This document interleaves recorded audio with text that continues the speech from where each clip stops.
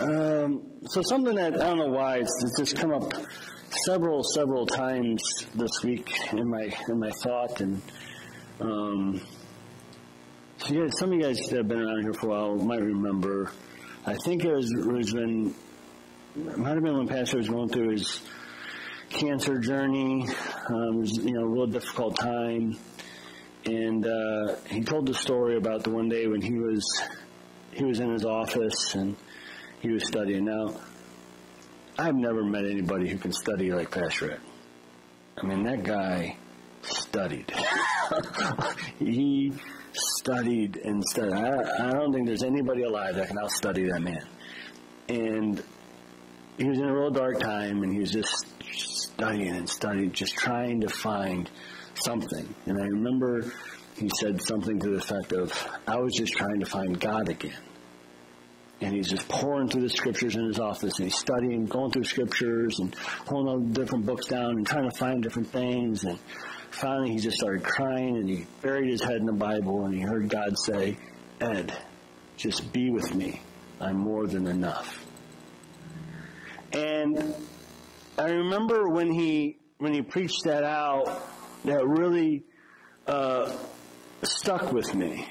And I can't tell you the whole message, I can't tell you the whole series of it, but that phrase, just be with me, I'm more than enough, has stuck with me a lot, to the point where I remember that as that being me. And I go, no, that didn't happen to me. But it became so integral in my understanding of who God is that became a part of my story. And I got to keep reminding myself, no, that Pastor Ed heard that. And the only time that's ever popped in my head was because of that story. But part of that thing that makes this something is recognizing that God doesn't make sense. It just doesn't make sense at all. And we spend so much time, not maybe all of us, but theologians and scholars and pastors, spend so much time trying to make sense out of something that will just never make sense. So why do we keep trying to make it make sense? Why can't we just accept the fact that it doesn't make sense? And we keep changing things, and we keep coming up with new theories, and we keep trying to extrapolate new information from Scripture to try to make God make sense. God will always be bigger than any box we try to fit Him in, so why do we keep trying to fit Him into boxes? That wasn't me, that was Richard Rohr. So today will be 3 places: Colossians, Galatians, and Corinthians. Colossians chapter 2, verse 8. See to it that no one takes you captive by philosophy and empty deceit, according to human tradition, according to the elemental spirits of the world, and not according to Christ. For in Him the fullness of deity dwells bodily, and you have been filled in Him, who is the head of all rule and authority. In Him also you were circumcised with a circumcision made without hands, by putting off the body of the flesh, by the circumcision of Christ, having been buried with Him in baptism, in which you were also raised with Him through the faith and the powerful working of God, who raised Him from the dead. And you were dead in your trespasses, in the uncircumcision of your flesh. Yet God made alive together with Him, having forgiven us all our trespasses, by canceling the record of debt that stood against us with its legal demands. This is set aside, nailing it to the cross. He disarmed the rulers and the authorities and put them to open shame by triumphing over them in Him. Now, this first phrase here, I don't want to spend a lot of time there, but it says, see to it that no one takes you captive by empty philosophy, or by philosophy empty deceit, according to human tradition, according to the elemental spirits of the world. Now, I know that I am in the minority. I'm not alone in the country or in the world believing this, but I know I'm definitely in the minority, believing that most modern evangelical Christianity is empty deceit philosophy according to human traditions. And I have, sources and materials and facts to support that position when we look at human history and time. When we think about how many people here were really upset when they found out that I don't believe people burn in hell for all of eternity when they die. But that's a human tradition. That's new, right? That's not found in Christ. That's something that we added later on. We recognize that we needed to fear people into changing their life instead of loving them into changing their life. And so we have so many of these things. Baptism, do I need to be water baptized or not baptized? Do I need to be dipped or dunked or sprinkled? Do I need to speak in tongues? All of that is according to human tradition. And so we get all tangled up in trying to figure out the right human traditions we need to follow, the right things we need to believe, that we're being tossed here and there by all these human philosophies and this empty deceit. Now, according to some YouTube videos that have been made, I recognize that there are people who believe that I am the one leading people astray into deception and human traditions, right? I don't longer care about proving them right or proving me right or proving them wrong or proving me wrong. Believe what you want to believe. It's not my argument anymore. I just want to find out how I can just be with him, because he's more than enough. We sit there and we pour over these scriptures, and we see these things time and time and time again, right? This passage right here in verse 14, it says, we'll start at verse 15, and you who were dead in your trespasses and the uncircumcision of your flesh, God made alive together with him, having forgiven us all our trespasses by canceling the record of debt that stood against us. See, as human beings, we have this debt. And our sin has incurred this debt. And this debt needs to be paid in order for God's wrath to be justified, right? This sounds like stuff that I normally preach, right? And so until our debt is cleared, God will always be angry with us. According to this one verse. It's the only verse in all the Scripture that says this. Oh, crap. He's going to the Greek. Because guess what? It doesn't actually say that. Furthermore, though you were dead in your trespasses and the uncircumcised state of your flesh, God made you alive together with him. He kindly forgave us all our trespasses and blotted out the handwritten document against us. Wait, what? I thought there was a certificate of debt. Handwritten document. Those aren't the same thing. So what is Paul saying here when he actually wrote this letter in Greek?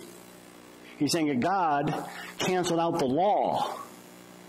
The law was in our way.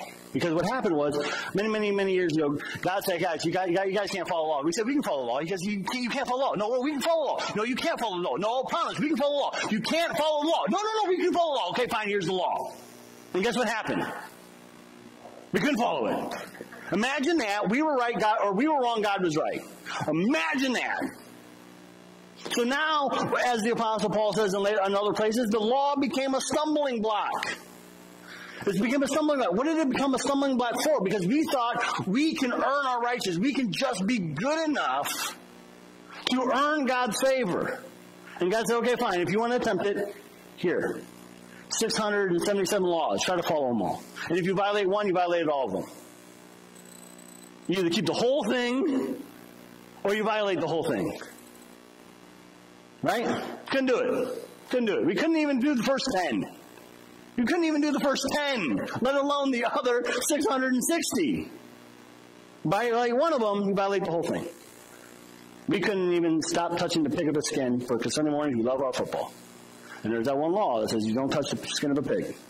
But every Sunday we get on and watch football because maybe. Either way, at one point in time it was. The law was violated. So what is he saying here? He's not saying that we have this debt that needs to be paid. He's saying you had this decree that you guys wanted. It's been a stumbling block for you because you keep thinking that you need to earn something in order to be in relationship with me. Just be with me. More than enough. You don't need to earn it. Just be with me. But the problem is that doesn't make sense. It doesn't make sense. What makes sense to us as human beings, what makes sense is that I have this debt because I'm a terrible sinner. I'm worthless and I'm depraved and I've done terrible things, and therefore that needs to be dealt with. Because that makes sense to me, because that's what I've been taught, and it's been indoctrinated into me by the world and the church and my school and everything. You do something bad, you get punished. You make a mistake, there's a punishment, right? And not all punishment is severe. Like you make a mistake on the test, your punishment is you get the answer wrong. You don't get a good score, right? You get a lower score than if you got the answer right. So we're not like whipping people, but you make a mistake, you pay a cost, right? Some are more severe than others. This has been indoctrinated in us in every facet of our life.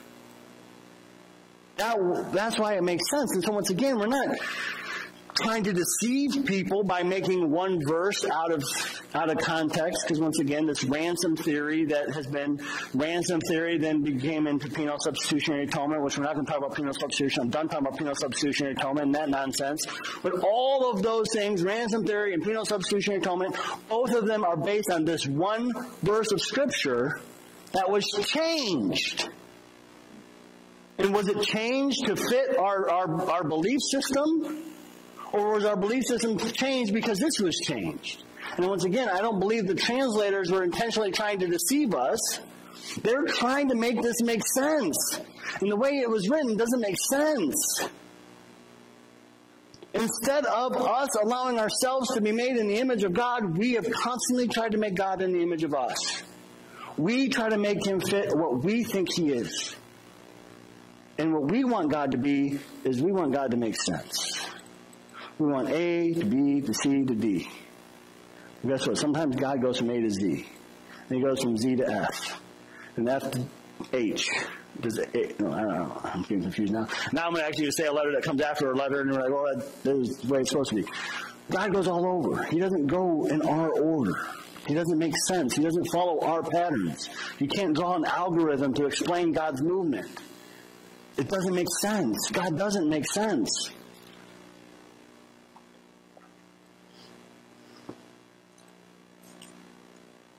Galatians chapter 2, verse 15.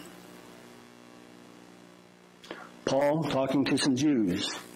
He says, we ourselves are Jews by birth and not Gentile sinners. Yet we know that a person is not justified by works of the law, but through faith in Jesus Christ. So we also believed in Christ Jesus in order to be justified by faith in Christ and not by works of the law, because by works of the law no one will be justified.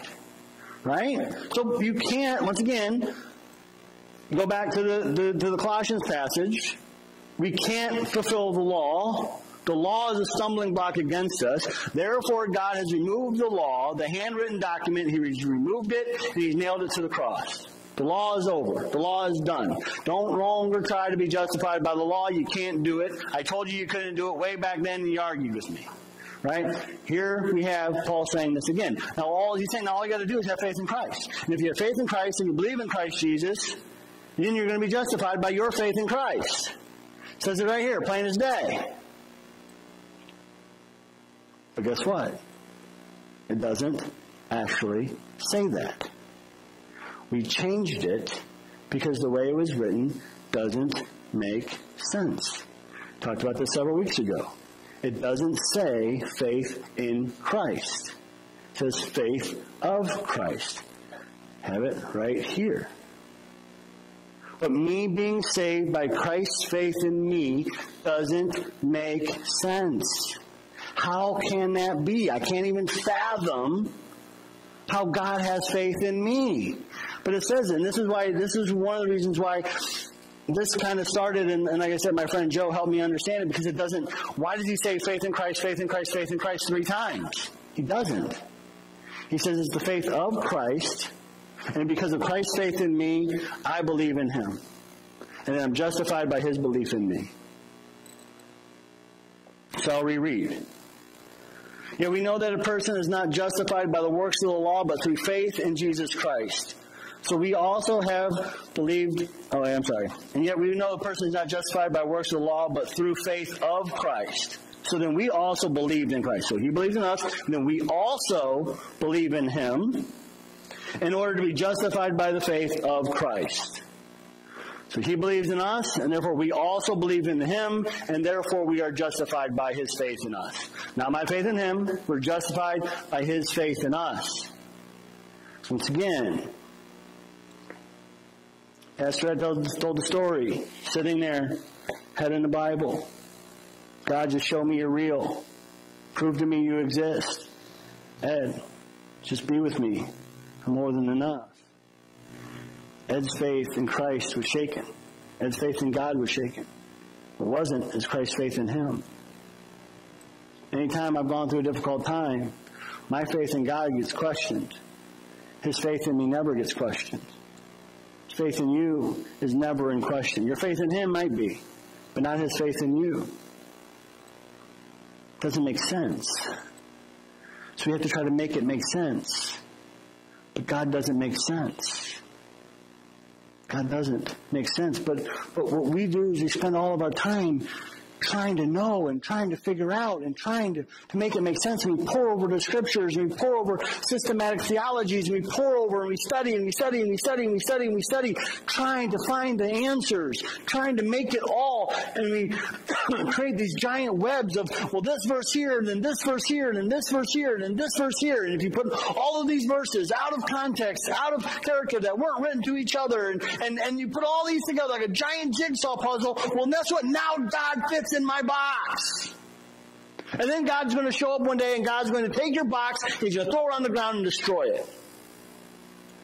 Because he says, not because he's angry at you for building the box, because he's really uncomfortable trying to fit in the box.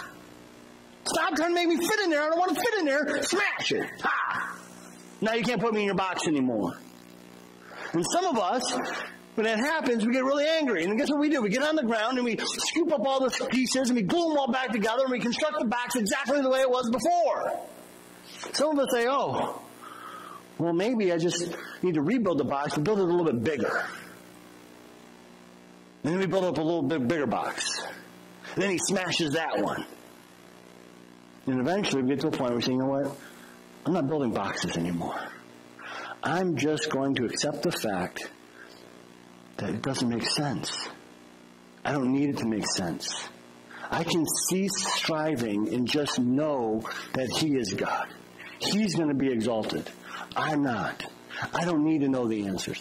I just need to be with him because he's more than enough. 1 Corinthians chapter 8, we talked about this a few weeks ago as well.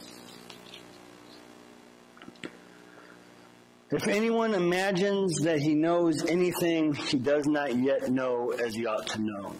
But if anyone loves God, he is known by God. Now, the verse before that says, knowledge makes arrogant, knowledge puffeth up, but love builds up. Anyone who supposes that he knows anything does not yet know as he ought to know. If anyone loves God, he is known by God. Very clear. We need to stop trying to know what can't be known. We need to stop trying to figure out what can't be figured out. We need to stop trying to make sense of something that it will just never make sense. Now, God is not trying to, he's not saying, I'm not going to make sense because he wants us to be confused. He's not trying to not make sense because he wants us to, confuse us or deceive us in any way. He's just so massive. His love is so great. His grace is so powerful that we're not able to comprehend it. And he's told us that from the very beginning. Kate wanted to go back to the beginning. From the very beginning, he said, you can't get it. I am so massive. I am so huge. I love you so much. You'll never understand me. You'll never get it all. And I don't expect you to. All I expect from you is to love me.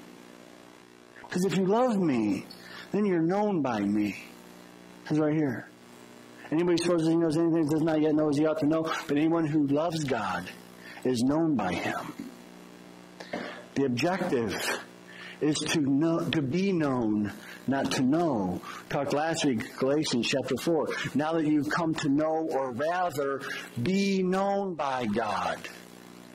The objective is not to know. The objective is to be known. And God cannot be known, not because he's some angry, distant father who's way off there. He can't be known because he doesn't make sense. His love for us doesn't make sense. The fact that I am saved by his faith in me doesn't make sense. The fact that I don't have to earn anything, that I don't have to deserve anything, that I don't have to work for anything, that I just get all of it no matter what, doesn't make sense. Because we're told our entire life, if you want something, you got to earn it. You want money, you got to work for it. Right? We don't like participation trophies because what are we telling people with participation trophies? You can just show up and get the same thing everybody else gets. Well, guess what God's been telling us all along? Just show up, you're going to get the same thing everybody else gets. That's the way it works with God. We all get the participation trophy. Whether we earn it, we work for it or not, we get it. And once again, my son's in T-ball, and everybody gets a trophy, and we don't keep scoring. It drives me crazy. We're not setting kids up for failure. We're not setting them up. Kids success this way. Not everybody does get a job, right? Not everybody does get a degree. Life isn't that way in the world. Now, in the kingdom of God, that's the way things work. But in the real world, there's winners and there's losers. What do you mean we're not keeping score? Jimmy the other day. Off the tee, in the air, out of the infield. Home run. He gets one base. It's one base. He only got one base. Well, no, Jimmy. Why couldn't I get a home run? Because the rules are stupid. But it's not the way it works with God. It's not the way it works with God. We all deserve. We all belong. We all get that thing. We spend so much of our time working externally, trying to make sense of something that will never make sense. We spend so much of our time externally looking for something that we already have. Why are you looking for me? Did you not know that I must be in my Father's house? Recognize we already have what we're looking for. We've had it all along. Christ in us, the hope of glory. You look outside. We want to be validated out here. We want to be successful out here. We want to be loved out here. We want to have all the knowledge out here. Not recognizing we already have everything in here. He says it time and time and time again. Did you not know that you are God's temple? Did you not know, or why do you look for me? Did you not know that I must be in my Father's house? We need to stop trying to make sense of things that just don't make sense. And it's okay that it doesn't make sense. We don't need to know. We need to be known.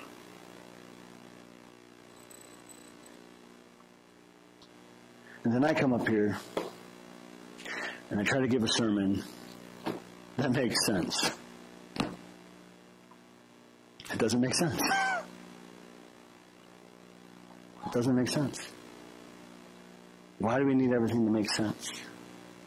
Why do we have this desire to have all of the pieces of the puzzle fit neatly and tightly together? Why can't we just be okay just saying, no, I don't know how it works. I don't care. I'm just going to be with God because he's more than enough. I'm just going to show up in my life. I'm going to show up and be present in the moment with whoever it is I'm with because it's more than enough. I don't need to be right. I don't need to be wrong. I just need to be. I need to be who God created me to be. I don't even know who that is. I don't really need to figure it out. I just need to be. I need to stop looking for him when I already know that he's in his Father's house. And I am his Father's house. We need to learn how to be okay with the fact that God doesn't make sense. And no matter what we do, no matter how hard we study, no matter how much Greek we know, no matter how much Hebrew we know, no matter how many Bible verses we have memorized, no matter how many systematic theology books we've read, God still doesn't make sense. And he never will. And it's okay.